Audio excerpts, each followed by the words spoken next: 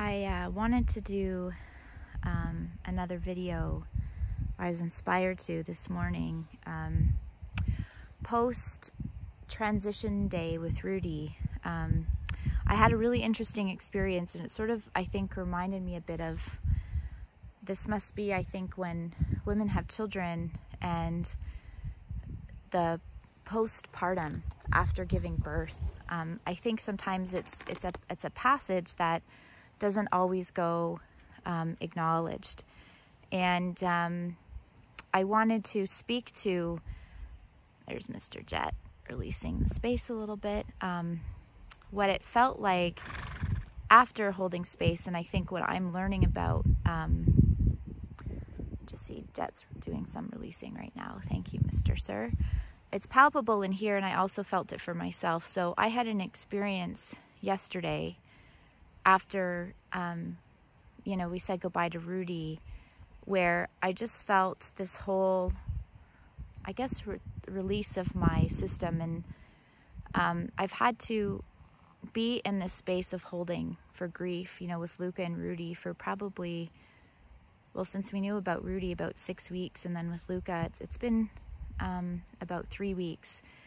And I didn't realize to the extent of which that was having an impact on me of holding that space. And so yesterday when it all left, it was like my system just like had a release from holding that. And I'm sitting here this morning realizing there's a recovery that I now have to be in because of what I just held. And what it reminded me of as well, I remember talking to a client last year who created and led her first sort of group space, and her talking to me afterwards of how exhausted she was, and that exhaustion surprised her because she didn't realize. And I had said to her then, it's like the output when we're in it of creating and holding space for something, and it's almost as if we kind of tap into a different energy source, is a lot.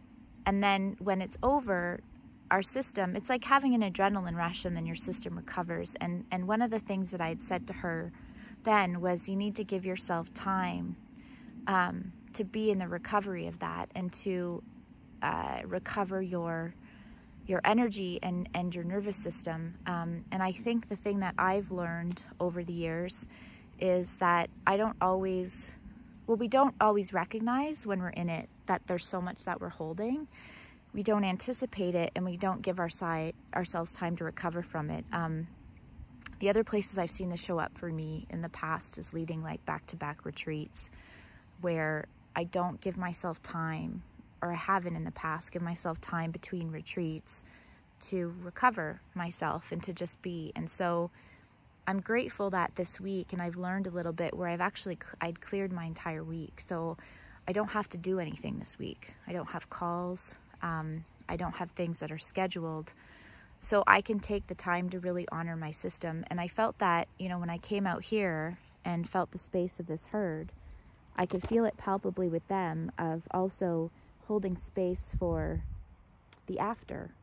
And so I wanted to share that because I think it's an important part of any cycle that we find ourselves in, when we're holding a lot and we don't realize that we're holding so much, and we don't pack in time to recover from it.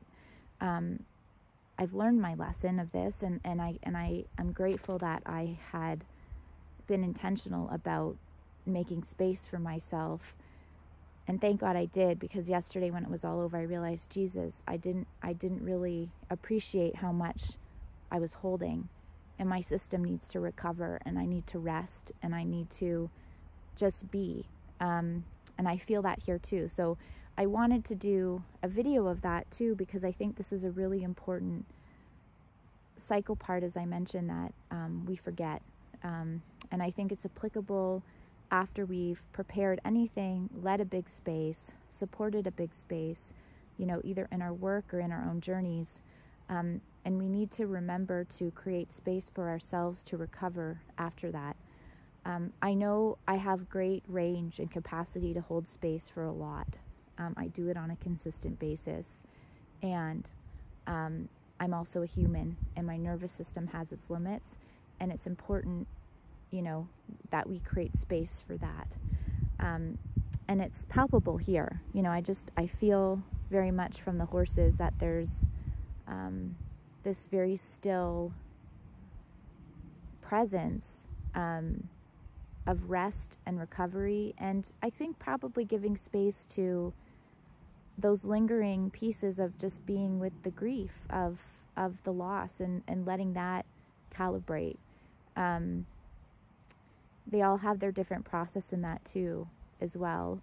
But yeah, I wanted to share that from the herd lens. We have some movement and some conversation happening as always, as well, because you can kind of feel it.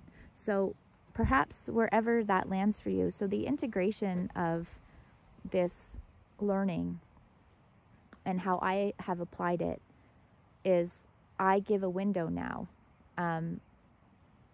to anticipate this and to listen to the full cycle and what I need to create for myself and maybe for other to honor that. So not just think of it in stages, but really anticipate when I'm done holding space, when I've completed something. The same time we create space for ourselves to enter into something, we need to create space for it to end. So I think that can show up in our day-to-day work, you know, if we're coaches or mentors and have practices. Martini's licking and chewing over there. I've learned to adapt it into my retreats in terms of giving myself a day or two in between where I'm not just jumping in from holding space from one thing to the next. And I anticipated, thankfully, this week too, where I needed to give myself space, so I didn't plan anything for the rest of the week, so I could just be and honor that. So there's our completion message of this. And again, so wisely learning from the herd as always, and wherever that needed to land for you today too.